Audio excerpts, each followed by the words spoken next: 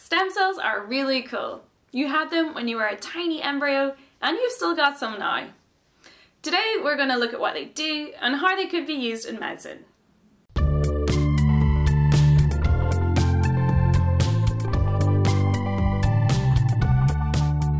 Download your free study along workbook for this video and others in the cell biology topic. Just visit emmatheteachee.com for your free copy. We're going to start with recapping what differentiation is. We looked at this in the specialised cells video.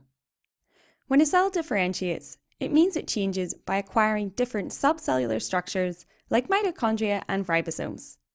By doing this, it becomes a specialised cell. Can you name these three specialised cells below?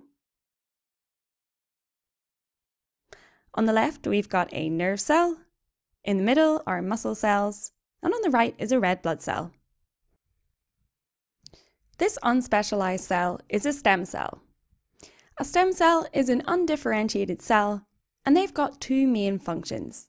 The first we've already covered, which is differentiation to produce different cell types. And the second function is that it is capable of giving rise to many other stem cells, i.e. it can regenerate new stem cells. We're going to look at the uses of stem cells in animals and plants. Let's start with animals. Most animal stem cells will differentiate at a very early stage. This means that more stem cells can be found in an animal when it is still an embryo. We call these embryonic stem cells.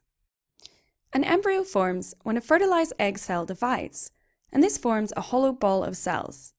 On the inside of this, we find the embryonic stem cells.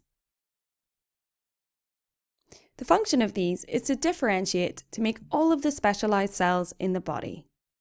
But scientists have come up with another use. Embryonic stem cells can be cloned. They can then be induced to differentiate into lots of different cell types, like the ones that you see here. And these can then be used for the treatment of conditions where cells in the body aren't working properly. For example, paralysis is when nerves are damaged. The body can't make new nerve cells on its own, so using stem cells to make more could potentially cure paralysis. Similarly, type 1 diabetes is when cells of the pancreas are damaged. Replacing them with working pancreatic cells could cure this condition. There are other applications as well, like new heart cells to repair heart damage. But paralysis and diabetes are the two conditions that you need to learn for this specification. Although most animal stem cells differentiate at the early stage of development, there are some that remain into adulthood. We call these adult stem cells. One place where adult stem cells are found is in the bone marrow. These stem cells can differentiate to form many other types of cells, including blood cells. For example, they could differentiate to make white blood cells and red blood cells. Adult stem cells are more limited in their uses, as they tend to only make a small number of different cell types, whereas embryonic stem cells can make almost any cell in the body. Now on to plant stem cells. Plant cells can differentiate throughout their entire life, as they continue to grow for their whole life. Meristem tissue is found in the shoots and root tips of plants, and this is where you'll find the stem cells. You can see down here that a lot of mitosis is taking place, and this actually happens constantly so that the plant is continuing to grow. Because plant stem cells can differentiate into all cell types even in adulthood, we can use them to clone plants. This has got some real advantages. The first is that using stem cells to clone plants is very quick and economic, i.e. cheaper than other methods. For example, the bananas that we eat are all cloned from a single plant. Cloning plants for commercial sale is also known as horticulture. We can also use stem cells in cloning rare plants, saving them from extinction.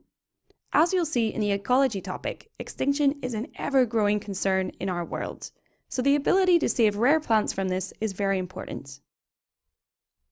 A big benefit for farmers is the ability to clone crops with special features like disease resistance. And lastly, cloning large numbers of genetically identical plants for research is really useful. As the plants are all the same, the effects of the research procedure can be tested more easily. Finally, we need to look at the issues surrounding stem cells. Adult stem cells have a risk of carrying viruses, which could infect the patient receiving them. And if a patient receives stem cells from an unrelated person, there's a chance that their body will reject them. They'll have to use immunosuppressant drugs to prevent this. One solution to this is therapeutic cloning. In this process, cells from the patient are used to create an embryo, which then has the same DNA as the patient, so there's absolutely no rejection risk. The embryonic stem cells could then in theory be used to treat conditions and even grow entire organs. This process is still in the research stages, but there are high hopes for the future of stem cells in medicine. Other issues of stem cells include ethical issues.